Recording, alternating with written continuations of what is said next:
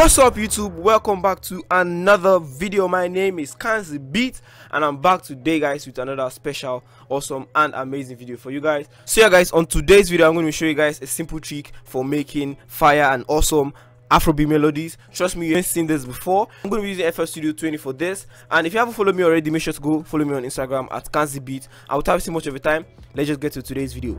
Hey you Kanzii, spice that shit up. So guys, this is what the melody sounds like alone.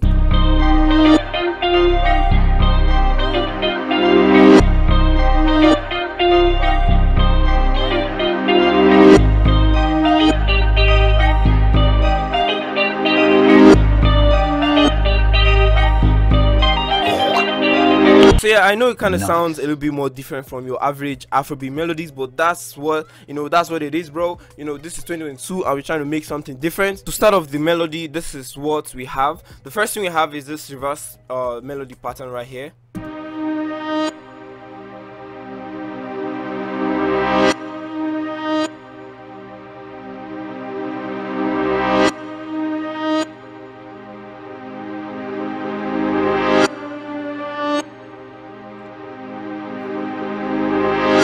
So yeah guys, this is where the whole magic basically lies, basically reversing your whole melody. And I know this is something that is basically not done or not common in the Afrobeats industry. To make that reverse melody, all I used was Purity. I used this piano sound called First Impression in Purity. So what I just did was just lay down this simple chord progression like this.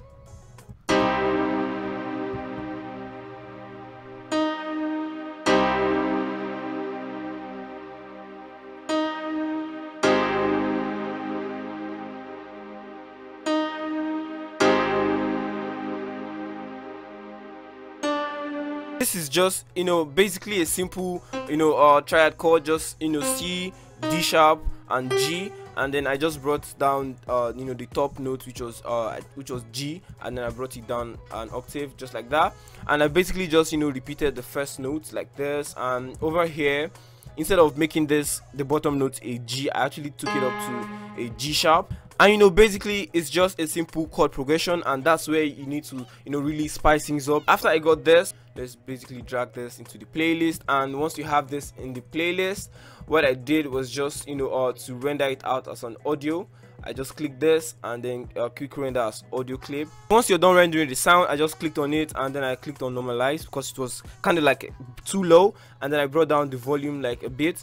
And then once I did that, I just clicked on it and then reversed the sound. So guys, the whole technique behind reversing a melody loop is actually going to reverse the whole chord progression. So this is the chord progression we actually rendered out, and after I clicked on reverse, this is what basically happened. I'm going to hold Alt Y to basically flip the whole chord progression and basically reverse it. So this is what we have down there, and I actually don't want the last chord progression to actually come first. I actually want this to still be my first chord progression. So in order to actually achieve that, I'm going to show you guys what to do. I'm just going to bring this back to normal. So yeah guys, this is how you go about it. So all you need to do is get this slicer tool, and then you're just going to slice on every bar. As you can see right here, this is where the first chord end, and then this is where the second chords begin. So I'm just going to slice it there, slice here like this, and then I'm going to slice here.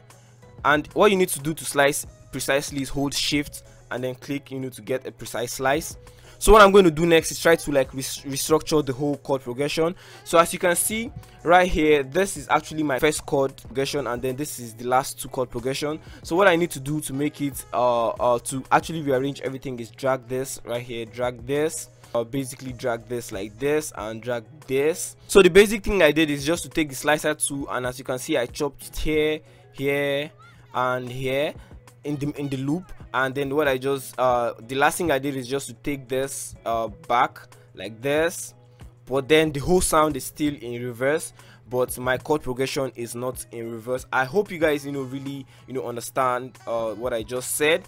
So basically that's the easiest way I can explain the whole thing for you guys. So that's basically the whole goal behind this whole reversing thing. And for the effects, I basically started off by adding a fruity parameter EQ, fruity reverb 2. For fruity reverb 2, I left the default preset and then I brought the wet down. And then the last thing I did is just add RC20. And for RC20, I just left the Vanyo 1 preset. Moving on, here's what we have next.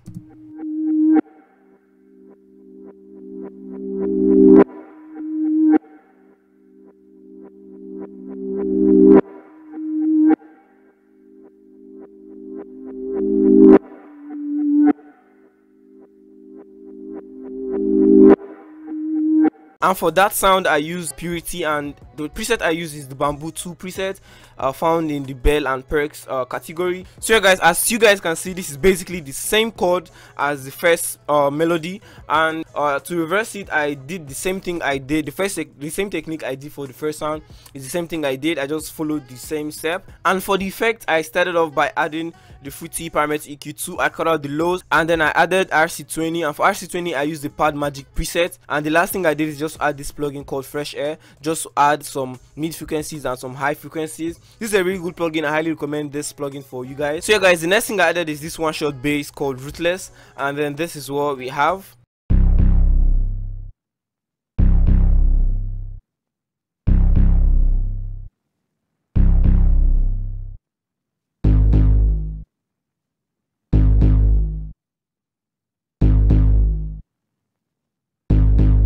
This is just following the root notes of the melody, which is C and G sharp. And as you can see, I basically didn't add any effects to the bass because it was quite fine. And then moving on, I added this one shot bass called the grand bass. I use this bass a lot, but then for this I wanted this bass to be kind of like a bit different because I wanted to add 2 bass sounds. And then for this I wanted this to be like a swelling bass. So in order to achieve that, there are different ways to achieve that, but I actually just basically clicked on this reverse button right here, and then I basically came to this envelope section. What I basically did is just to bring the delay down, increase the hold, brought the decay, sustain, and the release all down, you know, just to be able to have more control of the sound. And then basically this is what we have.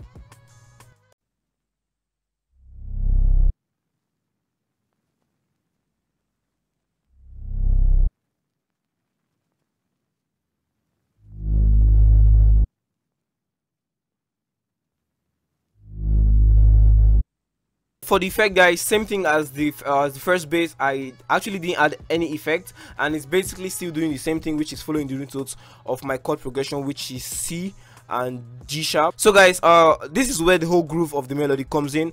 I actually added contact, and I got this Evolution Hollow Body Blues bank in contact, and then I got this preset called Evening Blues, and then I got that I think in the clean section. I think this is it right here, the Evening Blues. So yeah guys, this is what the whole guitar melody sounds like.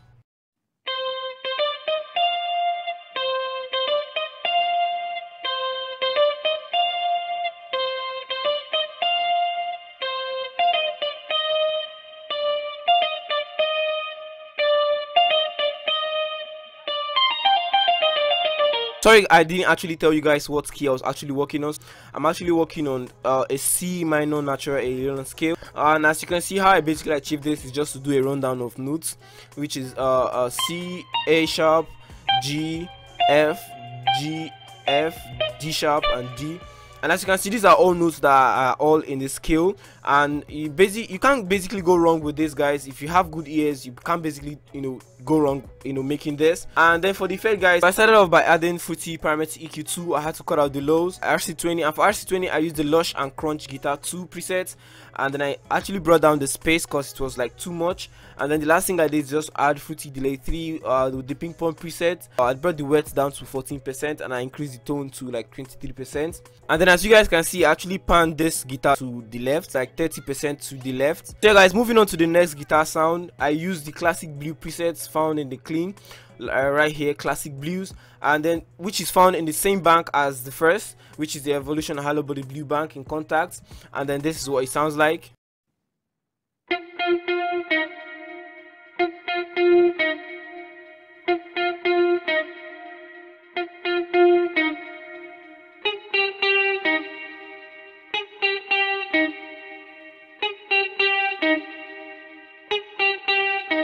And then for the effect guys, I basically just took the effect from the first guitar sound and then just put it in the second. So what I did is just right click on this, go to file, and then just drag this and, you know, basically place it there. And then the next sound we have right here is this synth one shot sound called Avenue, and then this is what we have.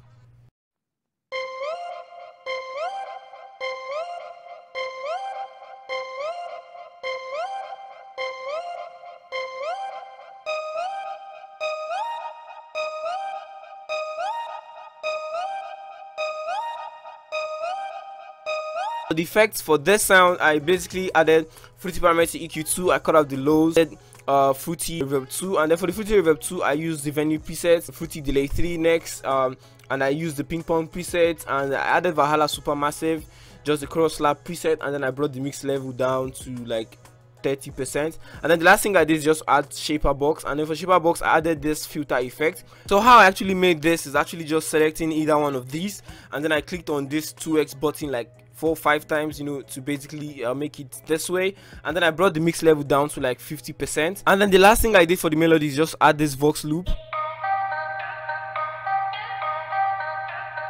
Then for the effect, guys, I added parameter EQ2, and then I just right click on this and then click on this this preset right here, and then I just, you know, basically cut out the lows and cut out the highs just like that, you know, just to give it a little bit more filter effect. And then basically I added ambience. This is a reverb plugin, I haven't used it in a while. Fruity Delay 3 with the ping pong preset, and then I brought the wet to 26%. And the last thing I did is just add wider. This is a stereo separation plugin, you know, just to widen the sound on both sides of your headphones. So yeah, I've actually forgot to mention for my both guitars, like I said, I've panned the first guitar sound to the left, and I actually panned this other to the right. I actually did that just to make everything sound more spacey. I actually did that to widen the whole sound. To sum everything up, the final thing I did is just add some, you know, drum loops.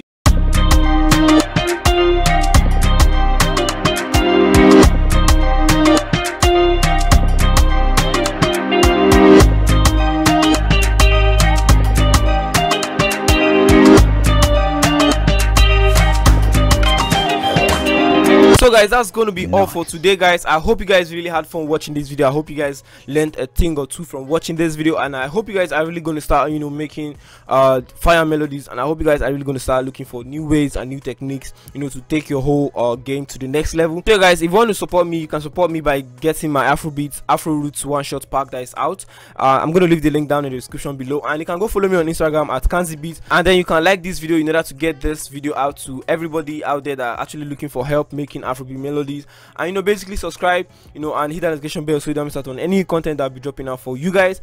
Thank you guys for the support that I've been getting lately. I love you guys, and I'm really appreciative for everything. Make sure to, you know, basically anticipate my one shot pack that is going to be out. It's going to be fire, like I said in my last video. If you haven't watched that, make sure to go watch that. I'm going to leave that also in the link below. And yeah, so guys, that's going to be all for today, guys. I love you guys. Catch you guys in the next video. I'm out of here. Peace.